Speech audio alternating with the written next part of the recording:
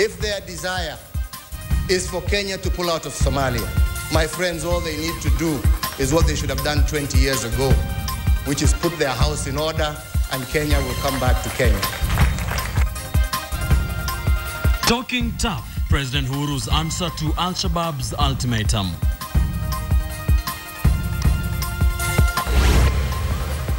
Islam is not terrorism, and neither is terrorism Islam. Islam simply means peace. Emotional prayers and heartfelt messages for victims of the Westgate attack.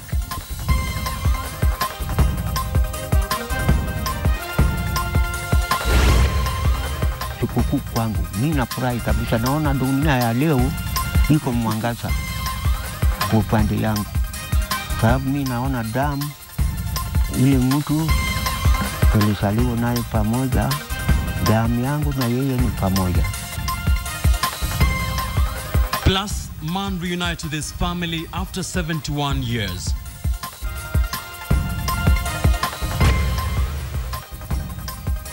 And a hero's welcome for Kenya's Berlin record breakers. This is KTN Prime with Lindah Oguttu and Ben Kitili.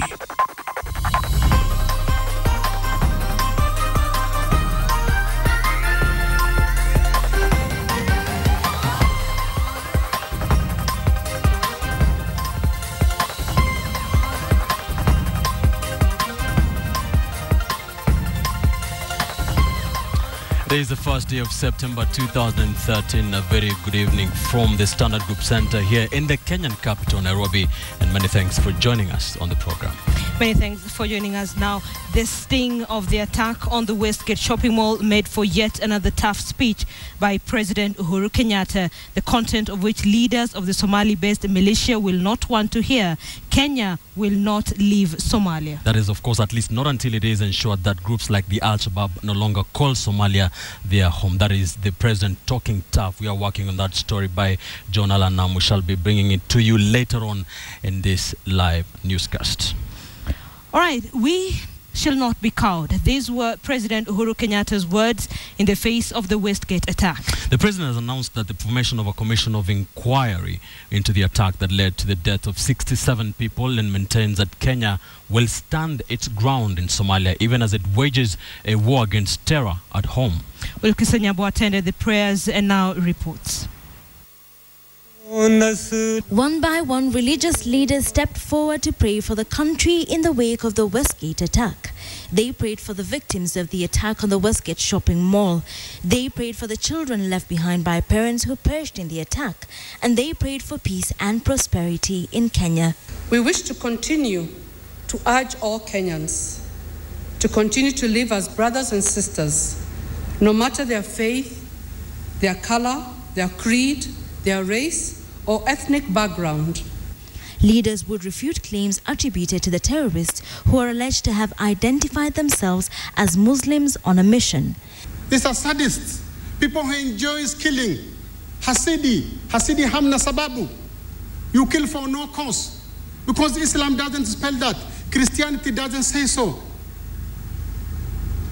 That is terrorism. The first 3 sessions of the interreligious service were dedicated to prayers. In the 4th session, leaders from across the country took to the podium. We must prescribe higher punishment for border and security officers who, for a fee, turn a blind eye and allow our enemies to enter our country to hurt us. And in the face of reports that the attack was precipitated by Kenya's incursion into Somalia, President Uhuru Kenyatta presented a defiant message. We will stay there until they bring order in their nation. We will also be putting in place a commission of inquiry to establish if we could have done things better going forward. In a show of solidarity, leaders now uniting under the slogan, "We are one." Huyu adui ameingia mpaka kwa bedroom na akaanza kuua watu wetu, anaoa watoto, kina mama, hata na wazee bila sababu. Tumeona vioja na tukasema, mimi na ndugu yangu Uhuru Kenyatta kasema tutasimama pamoja. Leaders from across the country coming together to condemn the attacks on the Westgate shopping mall, saying that the perpetrators cannot hide behind religious reasons. This even as a forensic probe that is expected to shed light continues. Wilkis Anyapwa, KTN in Nairobi. Let's stay with Westgate, and KTN has learned that charred remains of what health officials say are numerous body parts have been moved to the city mortuary. The officials say the remains of more of the Westgate attack victims are scheduled for DNA profiling. KTN's Dennis Onsarigo now reports on the latest body retrieval that includes bodies of security agents. The government has placed the number of those killed during the Westgate Mall attack at 67.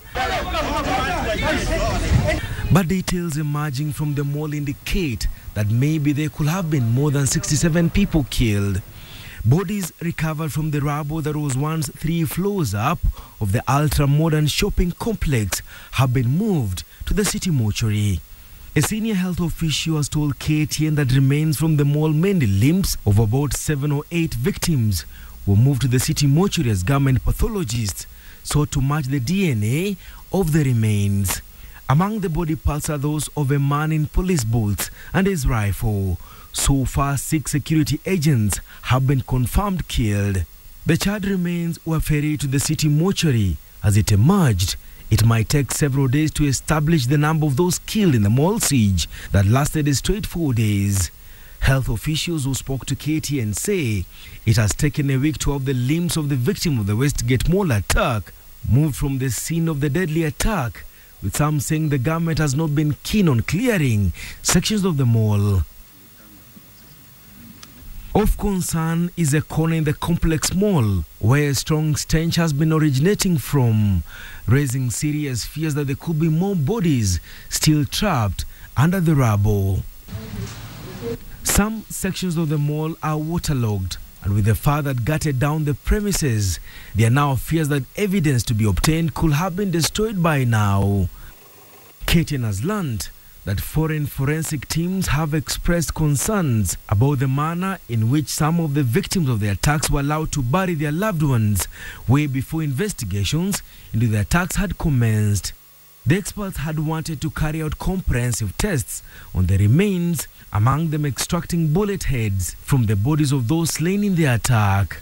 The government has been economical with the exact number of hostages or victims caught up in the Saturday mall attack, with the Interior Ministry blowing hot and cold. It will take several days to establish the identities of the limbs of the Westgate Mall attack victims as the government embarks on yet another commission of inquiry following a matter that touches on the country's national security. Denson Sarigo, KTN Prime. Now, the sting of the attack on the Westgate shopping mall made for yet another tough speech by President Uhuru Kenyatta, the content of which leaders of Somalia-based militia will not want to hear. Now, Kenya will not leave Somalia, at least not until it is ensured that groups like the Al-Shabaab no longer call Somalia their home. President Kenyatta's assertion cements Kenya's commitment to the war effort in Somalia. But how long Kenyan forces will remain in Somalia depends on a lot more than a commitment from President Kenyatta. Here's KTN's John Alanamu with the hard facts. If the Al-Shabaab were praying that Kenya's forces would leave Somalia... And I want to be categorically clear, we will stay there until they bring order in their nation. President Kenyatta's words come 8 days after the Westgate attack, and 2 weeks shy of the 2-year anniversary since Kenya's defense forces crossed into Somalia, October the 16th, 2011.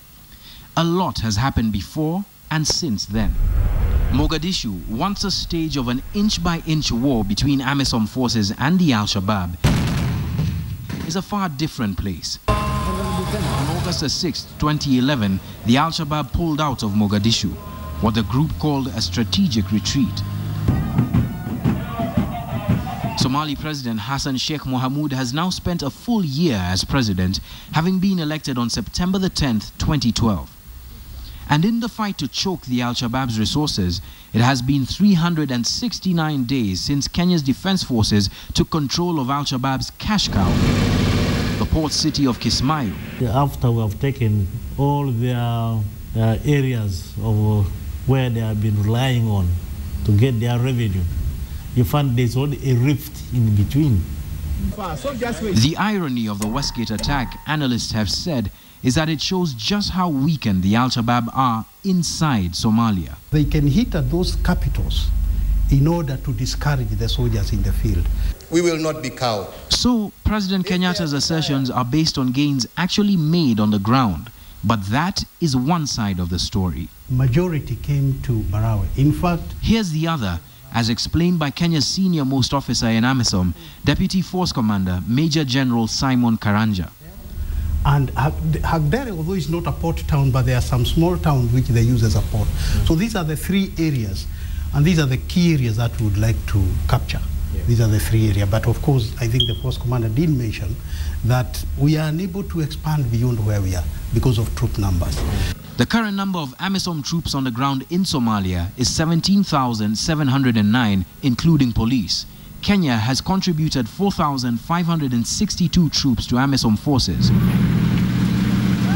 For AMISOM to completely overrun the Al-Shabaab, it would need at least 6,000 more boots on the ground.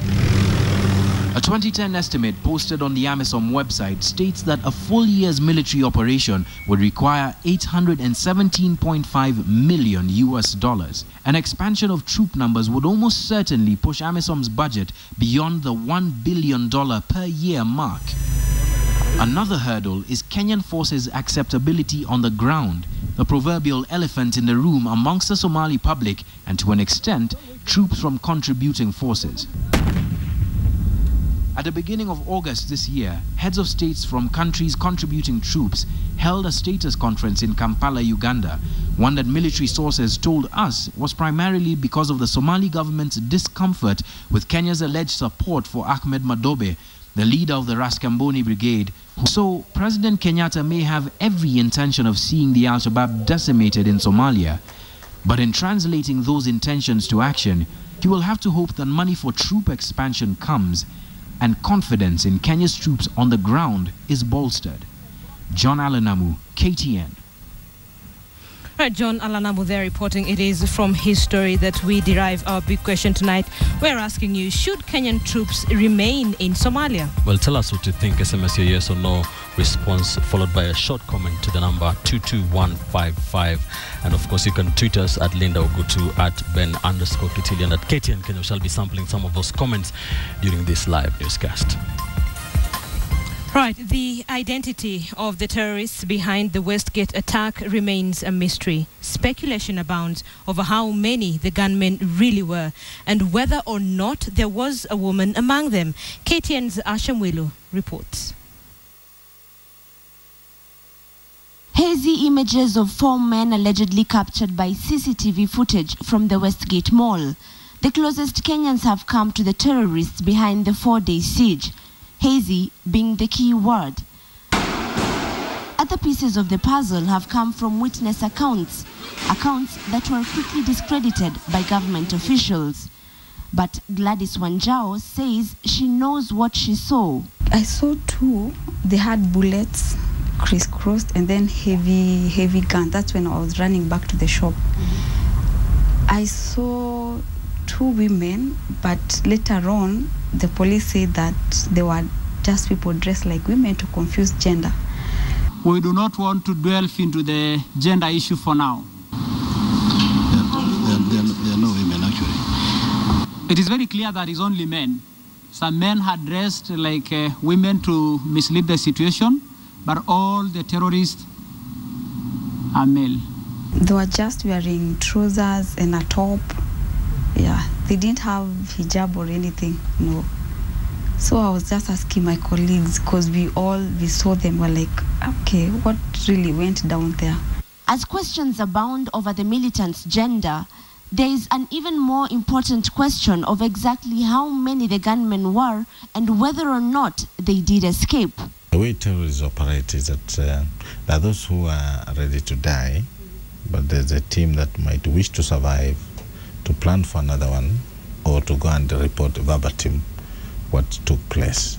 So the likelihood is that there's a a number that could have walked out with the people as they were being ushered out in the initial stages of the attack.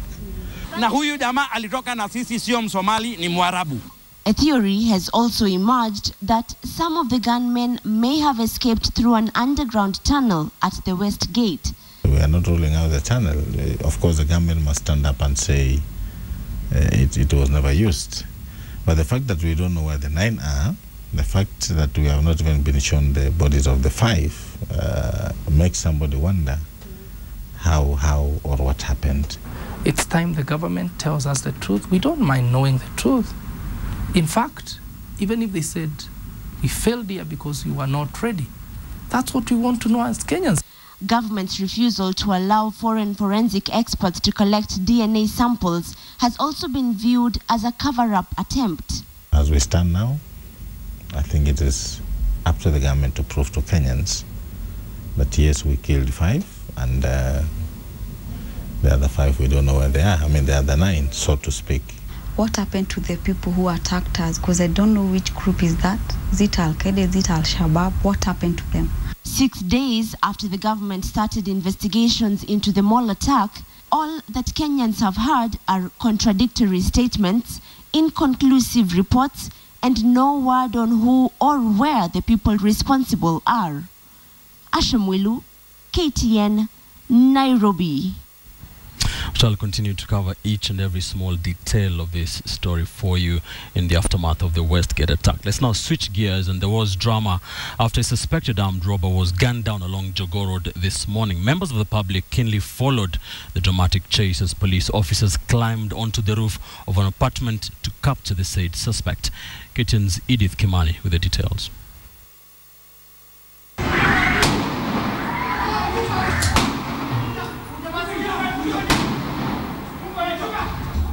Mid-morning at Eastern Apartments on Jogoo Road, and the scene is akin to a movie. Outside, members of the public shouting directions to police officers who are looking for a suspected armed robber hiding in the attic.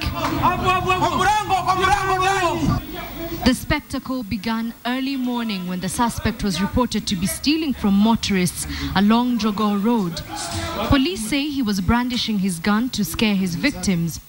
But his reign ended as soon as police got wind of his alleged activities, chasing him to this apartment belonging to his mother. More policemen joined the hunt, and then more gunshots. The suspect is shot twice as he attempts to escape.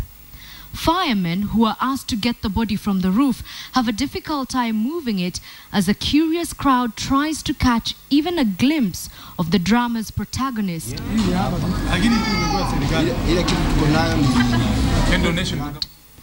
Later, police officers proudly show off the gun the suspect was allegedly carrying.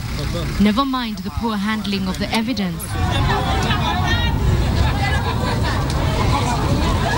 On the sidelines, a smaller story unfolds after this man raises tempers by allegedly saying something offensive to police officers. The officers are not scared to point their guns at him, but the crowd hardly notices as slowly people disperse in smaller groups, each giving their account of the morning shootout. Edith Kimani, KTN Prime. Dramatic scenes there, I must say. Now, the former Chief Executive Officer of the National Hospital Insurance Fund, Richard Kirich, was arrested over an alleged 4 billion shilling fraud. Kirich recorded a statement at the Ethics and Anti-Corruption Commission.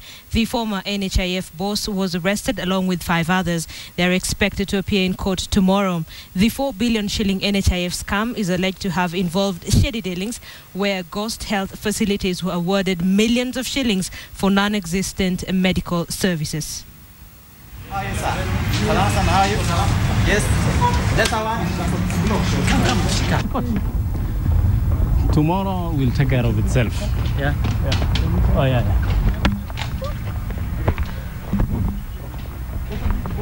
But exactly what has happened? Let me just... What has happened? No, there is nothing. It is just the process of I was coming to take some statements, and that is it. Of course, you have all known what has been happening, and therefore it is a process towards getting to know what actually transpired during what we were doing as civil servant schemes. So I can say there is no much which I can say for now, but it's just a process towards getting to know, and maybe even the public should also be told that I've come here, I've taken a statement, and I'm now going. Thank you so much. God bless you.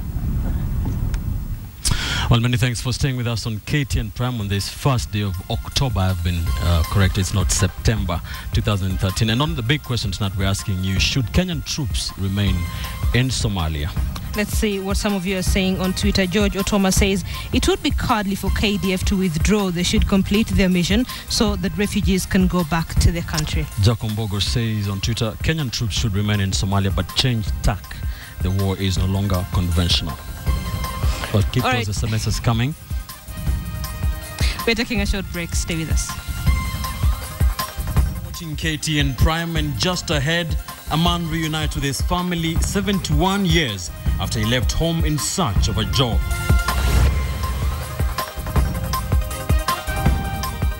Kama hawa wangejua wanataka kuuza shamba hii mamiti, wangekuja kutuuliza mko na mtaweza kununua hii shamba. Tunaweza tunasema hapana ama tunasema ndio. Kama angetuambia tungeweza kununua, kwa sababu sisi wote wazee na vijana na wamama wako na magroup na wako na pesa wameweka kwa account. Sasa wangekutana na wanunua hata shamba moja. You're watching KTN Prime.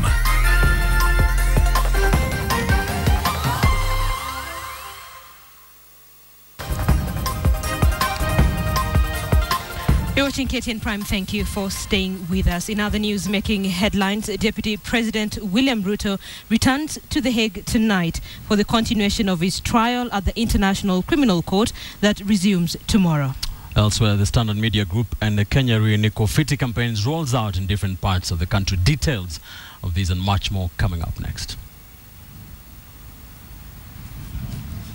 Deputy President William Ruto is leaving the country tonight for The Hague to attend to hearing of his case at the International Criminal Court.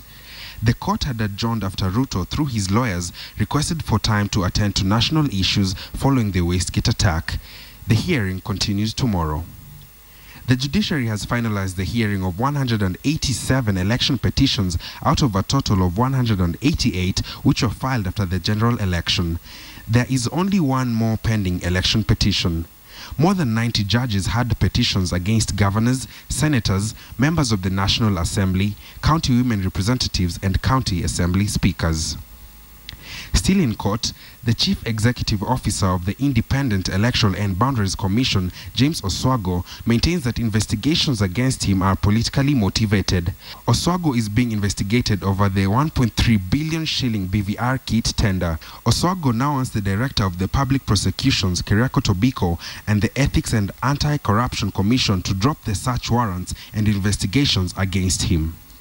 Finally, the second caravan of the Niko Fiti campaign was flagged off today to distribute assistive devices to persons with disability. The campaign is sponsored jointly by Kenya Reinsurance Corporation, the Standard Media Group, and the Associations of Persons with Disability. Addressing the public during the flag-off ceremony, Kenya Re Managing Director Jadia Morania said the initiative aims to empower the less privileged in all counties. My presence here is simply to underscore the importance of the work that is being done by a partnership headed by Kenya Re and supported by Standard Group in offering assistive devices for our people living with disabilities.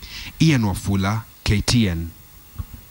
Let's now take you to a story that will definitely leave a good taste in your mouth. Now, an 83-year-old man who separated with his family members over 60 years ago reunited with the family in his home in Subukia, Nakuru County. The man separated with his family when he was just 10 years old, but a phone call to his elder brother, former stranger, eventually turned out to be a good fortune to the family. Take a look.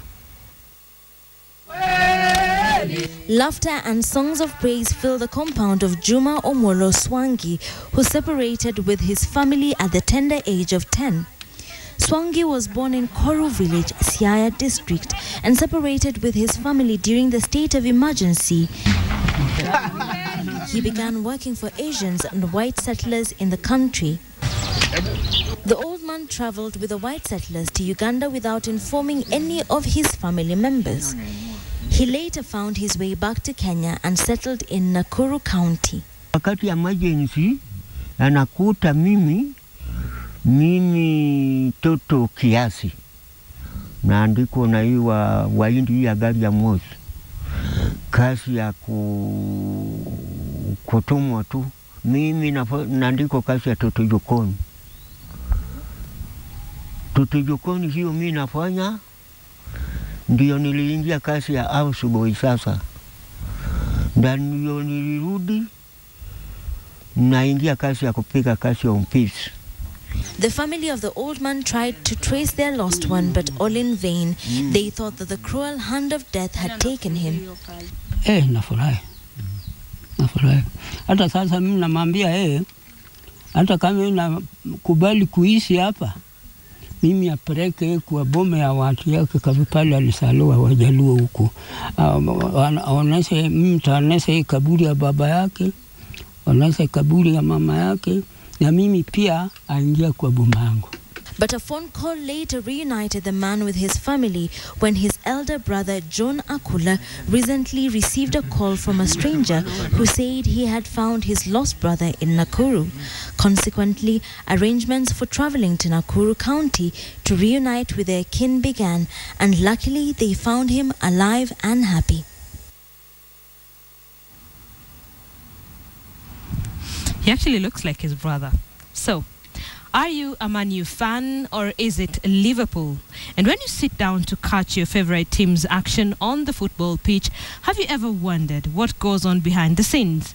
Well, Betty Charlo will tell you just how it becomes possible to bring you that lively football match on your screens. That's our subject tonight on How Things Work.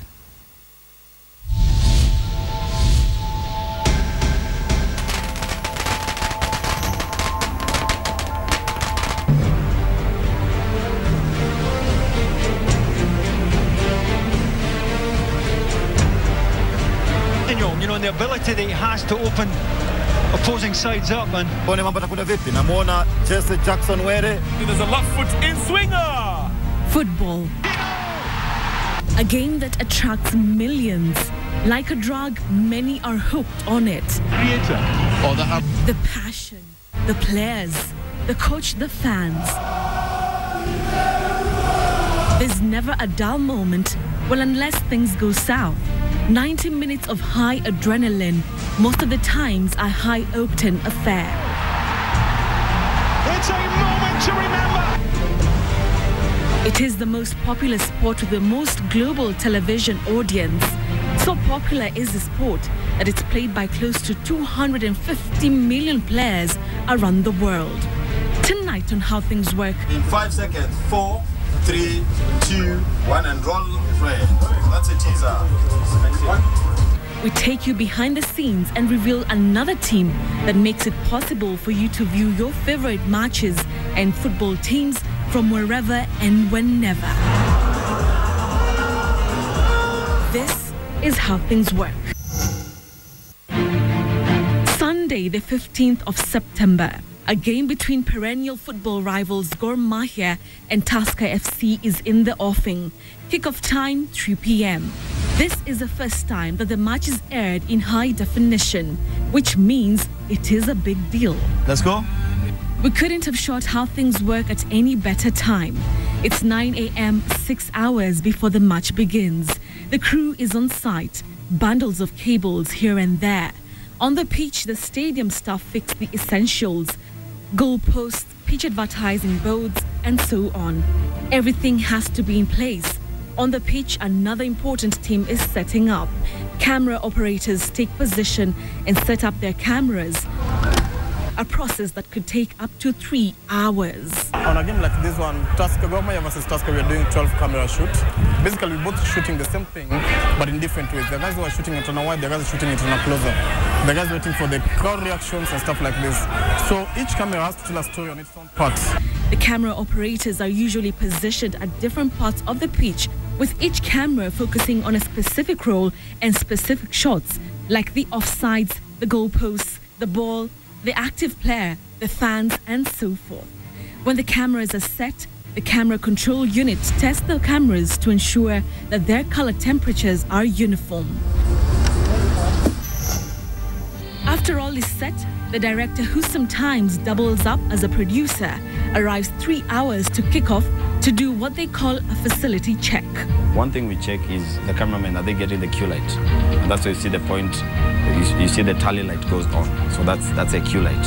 The cue light goes, because it's very important they have the cue light, because for them to know they're live, the cue light, the tally light has to come on. So if it's not coming on, the cameraman is confused, is he or she live? The second thing we check is obstacles. So we look for barriers, anything in front of the camera. So we remove them. So also we make sure that the sponsor branding is not in front of the camera, and that everything is in same sync, so that when the camera pans, it doesn't hit an obstacle, everything is clean. After the facility check, it's just about 2 hours to the match. The whole crew meets for a brief where different aspects of the game are discussed. Tell you what, as we go, what you need to put together. By now, the fans begin entering the stadium. That's when things get even more exciting. With about 1 hour to the show, the whole crew takes position. Camera operators, the director, presenter, commentators, graphic designers, producers, just to name a few, go through a rehearsal. What happens is I got like 9 cameras to cut to, but my sequence is 1, 2, 3. 1, 2, 3 is my camera 1, camera 2, camera 3. Camera 1 is what the viewer sees. He sees a wide shot. Camera 2 is head to toe. A bit tighter, but head to toe. Camera 3, it's a reaction camera. So camera 3 gives me most of the reaction, the pains, players screaming, keepers reacting, coaches shouting at the players. So there's that sequence you've realized to learn. I'm the one who gives you the goal, who logs the goal when it happens. I'm the one who keeps the clock. Every time there's a goal scored, I give you that stat. Every time there's a yellow card that is given, or whatever stat or whatever detail that is there, I'm the one who brings it into wordings. Just like a studio gallery, the minutes before the live game begins is full of pressure to perform, but especially to have a smooth start to the game without any glitches. On the pitch, the players go through a warm-up session. With a few minutes to kick off, the game begins. 3, 2, 1, and cue Caro. Graphic in. Clear the graphic in 5 seconds. Clear. And graphic in for weather. And for the next 90 minutes, the whole crew works together to ensure no moment goes unnoticed. With the match underway, the commentators and analysts view the game from a vantage point, which makes it easier for them to keep abreast with what's happening in the field. It's going to be a free kick, but a little pressure on that side. It's all part of the game. Tagalog guys know how we clothe them. Our clothes are shouting. And that is what goes on behind the scenes to bring you the live games. Betty Kialo, how things work.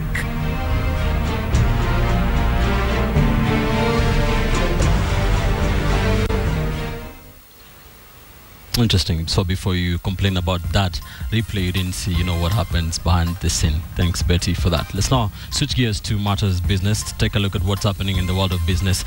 And Bonnie Tunya is standing by in the business studio with the latest. Bonnie, I understand the Kenyan economy has been expanding. Right, Ben. Yesterday we had very bad figures of inflation. Today we have positive numbers. Our economy is expanded by just about 4.3%, but details coming up shortly.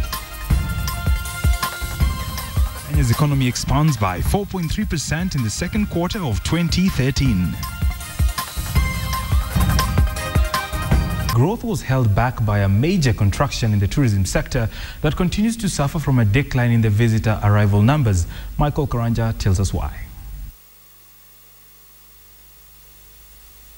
During the second quarter, growth was largely driven by strong performance in the agricultural, manufacturing, power and financial services sectors. Low inflation and a stable shilling also characterized Q2. The construction sector recorded a significant growth of 6.7% compared to 1.1% growth over the second quarter of 2012 on the back of strong cement production to feed the construction boom. The manufacturing sector grew by 4.3%, with production moving away from food items to vehicle tires, soap and cement. Agriculture expanded by 5%, while electricity and water grew by 12%. Activity at the Nairobi Securities Exchange continued to increase in the second quarter of 2013, the result being an average 20-share index of 4,790 points, compared to an average of 4,599 points in the first quarter. It was, however, the tourism sector that experienced the worst performance. The sector took a beating with booking cancellations, leading it to contract by 11.4%. With inflation jumping from 6.7% in August to 8.3% in September, this is likely to throw a spanner in the works, slowing down economic growth further in the next half of the year. The effect of this reduced economic activity is bound to affect the tax collection, which will impact further on government efforts to raise the revenue needed to finance the 1.6 trillion shilling budget. Michael Karanja, KTN Business Today. African economies and countries need to put measures in place to protect their citizens from the dangers of aflatoxin that has become common in the grains consumed in the continent. Speaking during the 5th African Grain Trade Summit, the Deputy Secretary General of East African Community, Jessica Irio, said that this influx of toxic food has increased prevalence of cancer and hepatitis B, in addition making people more susceptible to HIV/AIDS, and called on leaders to deal with the issue decisively.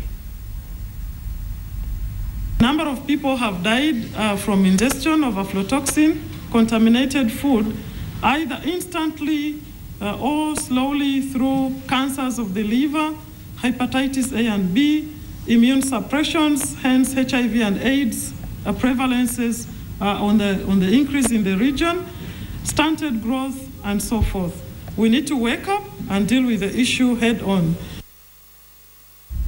Let's go to Western Kenya, where leaders from that particular sugar belt have asked the government to petition the Common Market for Eastern and Southern African against dumping of sugar in the local market. Now, speaking to journalists, the officials led by Kakamega Senator Boni Halwale claimed that Egypt was exporting sugar it had imported from Brazil to the Kenyan market. This, they claimed, was unfair to local millers currently faced with higher production costs.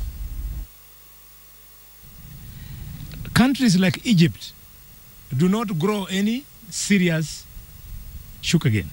However, Egypt imports sugar from Mauritius and Brazil. They repackage it and say, made in Brazil, then they export into the COMESA market.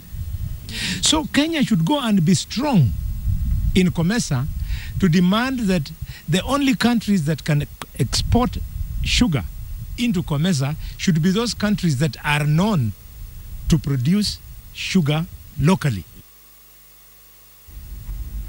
Power interruptions are set to reduce by half only if Kenya Power plans to expand its overhead and underground cable around the central business district and are completed successfully. Now this and more coming up in the corporate briefs. Kenya Power Limited is to construct 3 new power lines at a cost of 273 million Kenya shillings in a bid to provide reliable power supply in Nairobi's Central Business District. Kenya Power says this will reduce by half power interruptions to businesses and commercial operations. The extension and construction of new cables will be laid both overhead and underground. Airtel Kenya has partnered with Pan Africa Life Insurance Limited and Micro Insure to launch Bima Mkononi, a life insurance product that will enable Airtel Money customers access affordable insurance via the mobile phones. With insurance penetration at below 3% in Kenya, Pan Africa Life hopes to tap into the market with premiums ranging from 15 Kenya shillings per week for a cover of up to 25,000 Kenya shillings. Huawei has unveiled its new ASEAN P6 smartphone into the Kenyan market as the firm seeks a greater foothold. The phone, touted as being among the slimmest smartphones in the world, is only 6.18 millimeters wide with a 4.7-inch screen. The mobile phone manufacturer expects to grow its customer base in Kenya, with the latest phone entrant retailing across the country. The U.S. government has begun a partial shutdown of the government operations as a move that will see about 800,000 federal workers go for an unpaid forced leave after the Congress fails to agree on the country's budget. The 3-week shutdown could cost the American government about 0.9% of its GDP in this quarter. The American government ground to a halt exactly 12 a.m. Eastern Time after its lawmakers in the House of Representatives and the Senate failed to agree on a spending bill to fund the government. On Monday, the Democratic-led Senate twice rejected an ultimatum from the House of Republicans that would only have funded the government if only funding for President Obama's healthcare law was delayed for at least a year. With both sides of the divide not relenting, the government shut down, rendering about 800,000 federal employees furloughed, with no guarantee of back payment once the deadlock is over. The idea of putting the American people's hard-earned progress at risk is the height of irresponsibility, and it doesn't have to happen. Among those heavily affected include NASA, that has lost about 97% of its workforce. Environmental Protection Agency, Commerce, Labor and Interior and Treasury are some of the worst hit. A move that will see parks and museums close, as well as a delay in pension and veterans benefits checks. The only exception being the uniformed forces. The U.S. government has not undergone a shutdown in 17 years, with the last one lasting 21 days. From America, let's come back home and see how the numbers look like in the financial market review that is coming up next.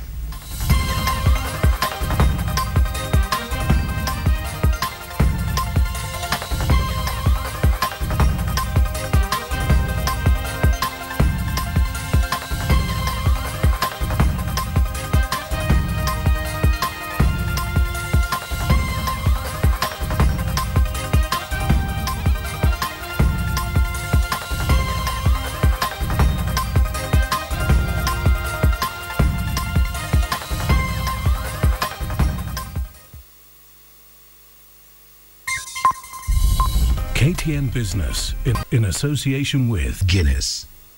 He believes a man's name finds its meaning not in what he says, but in what he does. A name that is made of more.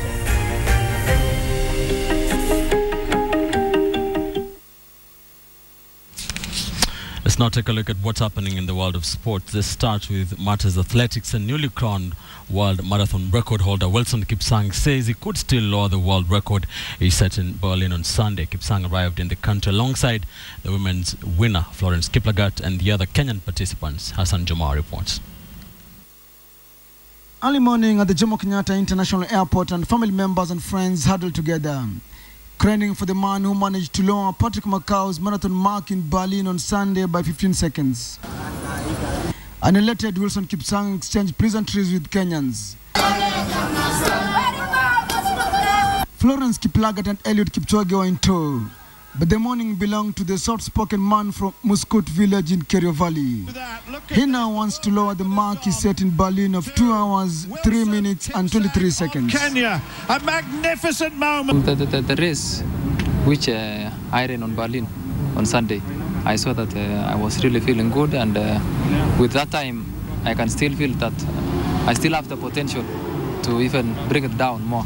Kipsang said the secret to his success was to maintain an even race and constant pace despite the strong winds midstream. We were really running faster, but because of the headwind, we find that the pace was slowing a little bit, and when we found where there was a little wind, you find that we will try to save the seconds. For now, the Tambach High School alumni will bask in the glory of breaking Macau's mark as he plots for other races.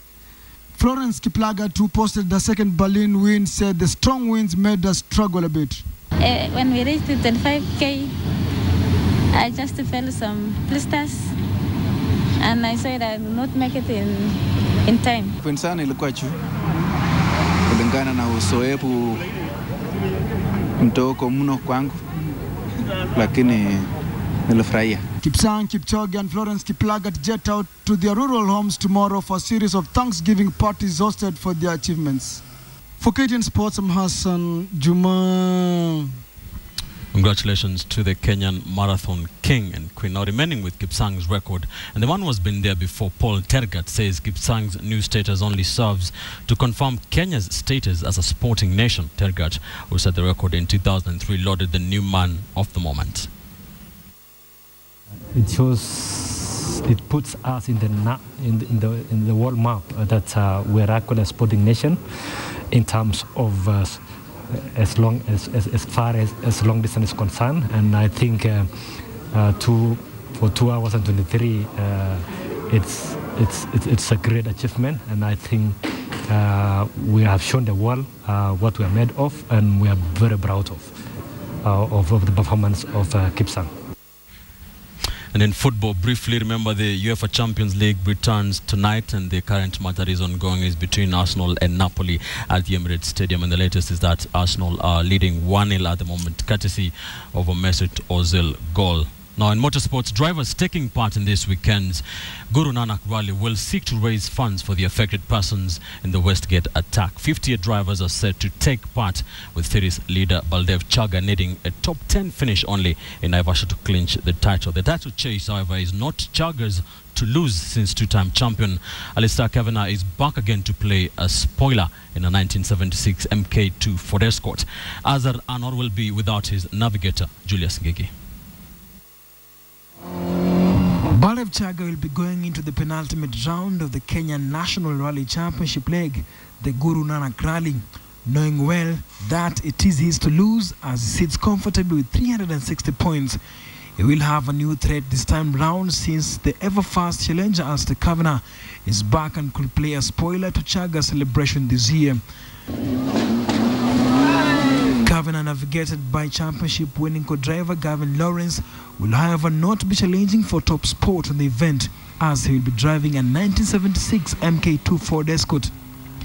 The rally, which will be a day's affair and will be staged in Naivasha and its environs, and the organizers are optimistic of what the area has to offer. The sections closer to Naivasha are more solid, and the section starting in Suswa are a little bit soft in the beginning, but it's nothing, I don't believe there's any cause for concern for cars getting stuck. Baldev Chaga, who rallied from 17th position to 3rd overall in Kisumu following an early puncture on CS1 and 4 out of 8 stage wins, only needs a top 10 position to recapture the title he won first in 2008. Veteran Azar Anwar will be having a different feel in Naivasha, as he'll be navigated by his student Absalom Aswani. His navigator Julius Ngigi is out on a religious duty, and the feel of having a new navigator where there's no chemistry won't give him much pressure. It's not that I'm going with one of the top navigators, but it suddenly became an opportunity for me to help continue promoting the sport. My mentor and I don't know, my legend and everything, I have to sit with him. The rally will be flagged off outside Naivasha KCB branch at 7:30 a.m. on October 6th. The event, which is associated with the Sikh community in Kenya, will also be used by drivers to raise funds for those who were affected during the Westgate terror attack.